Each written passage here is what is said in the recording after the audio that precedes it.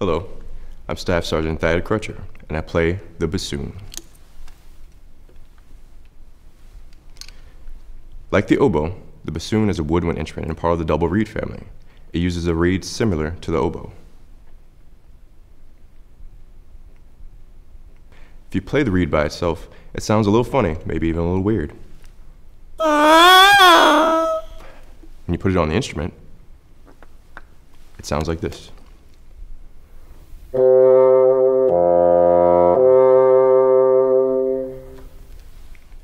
The bassoon, much like the clarinet, has keys, and it also has holes. It can play relatively low and fairly high, which makes it have a wide range.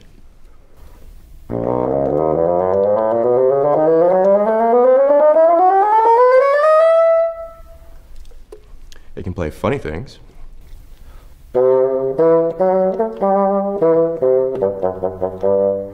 or more serious things.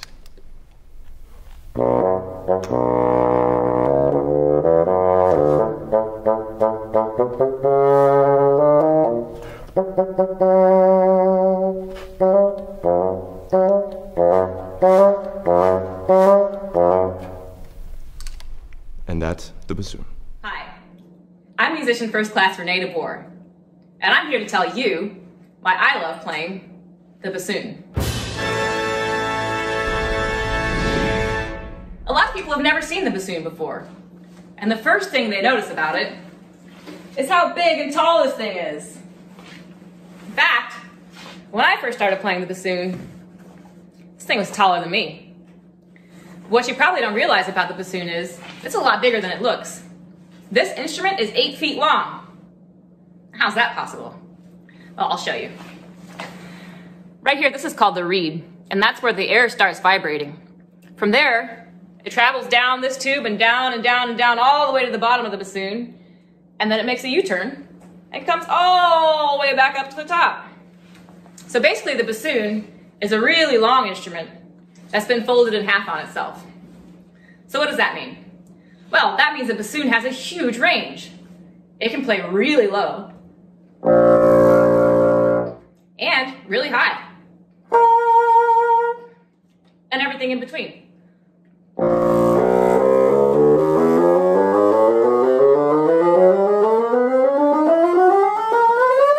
What I love the most about the bassoon, though, is the sound. To me, the bassoon has a vocal quality, like a human voice. And since I've never been much of a singer myself, when I play the bassoon, I feel like I can really sing out.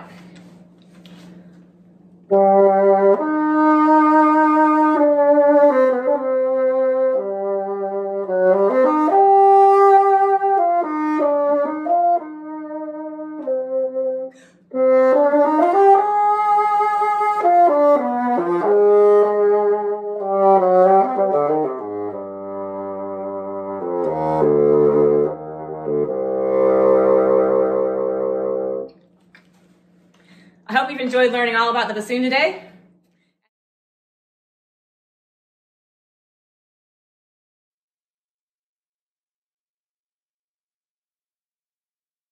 My name's Amy Harmon and I'm Principal Bassoon of the Philharmonia Orchestra. The bassoon is a woodwind instrument and you play it by using double reeds, which are so called because it's 2 pieces of bamboo tied together, and when you blow it vibrates. You then attach it onto this metal pipe, which is called a crook, and the air goes in all the way down and up again. It's got a series of holes which are open and closed by pressing keys, which change the pitch. It's got a very large range and you can play very low. And then also very high. And then everything in between.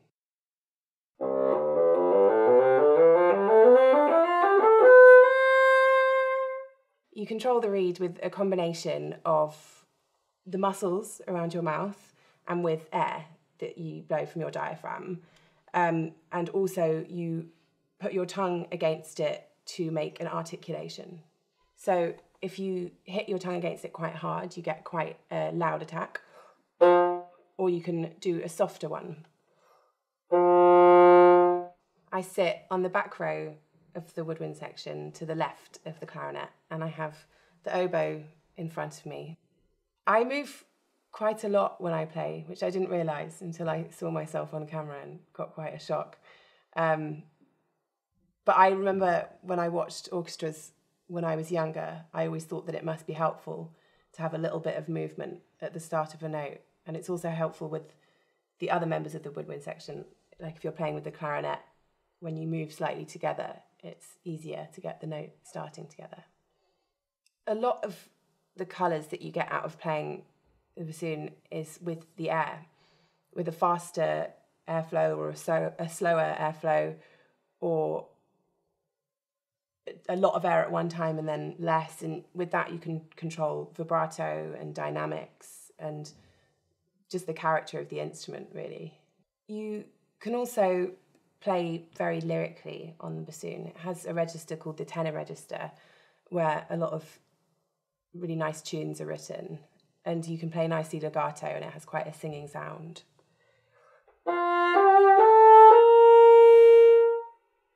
You need to have very good lung capacity and very good control over your breathing. There's all sorts of exercises that you can do to help that, and you always need to empty your lungs and completely refill them before you start playing. It's difficult when you're nervous because you still have to fill your lungs and be able to breathe as if you're relaxed.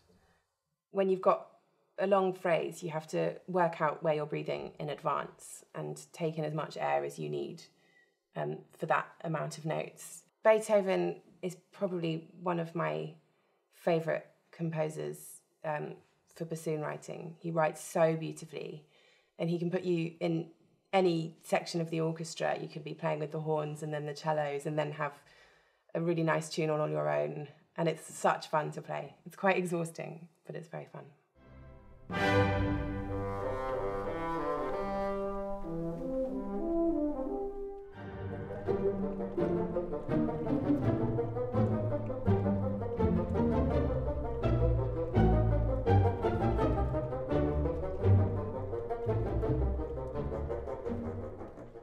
The bassoon, it's quite a niche market, and there's one place in Germany that has about 6 bassoon factories, and they all come from the same forest, the wood that they're made from, and they're quite expensive, and they have a ridiculously long waiting list. Where the factory where my bassoon is from, you now have to wait, I think, 6.5 years to get a new one. The bassoon's quite heavy, so you need some help in holding it up. I personally like to use a strap that I sit on and then hook onto the bottom, which is called a seat strap. You can also have slings that go around your neck and some around your back to help you hold it. Bassoons are made of maple, usually, and then covered in silver keys, well, silver or nickel plated, and the crook can be all sorts of things. You can have silver or platinum or even solid gold, depending on your bank balance.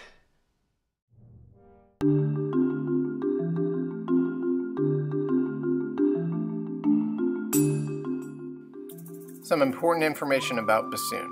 It is a member of the woodwind family.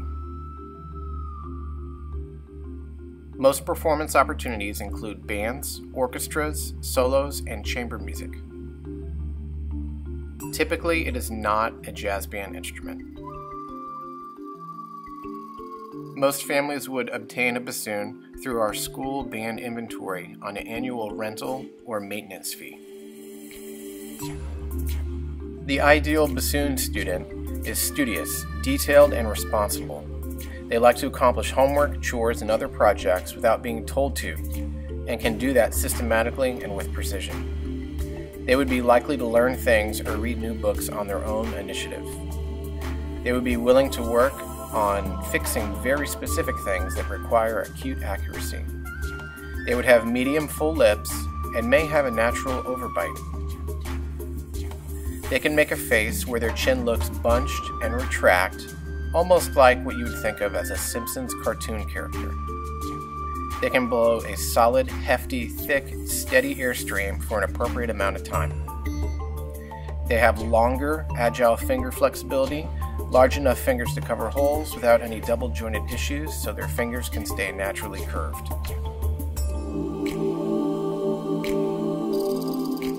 Some bassoon equipment that students should have every day. 2 functional handmade reeds on hand at all times. These would be made by a bassoon teacher. A silk swab for swabbing out the main parts of the instrument.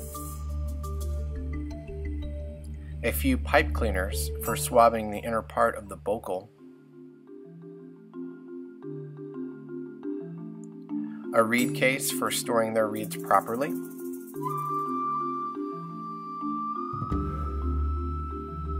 A seat strap that is used to hook onto the instrument that they will sit on to hold the instrument properly. Cork grease or beeswax is optional depending on what the joints are made out of, and it's normally put on by a teacher or with the assistance of a teacher. And optionally key oil.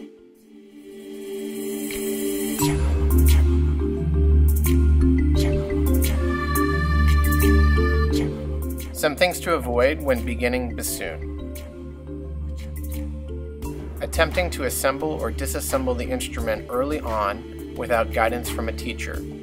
Parts are very delicate and hard to put together at first. Beginning the instrument without first-hand instruction from a bassoon specialist. Trying to play a bassoon without a seat strap.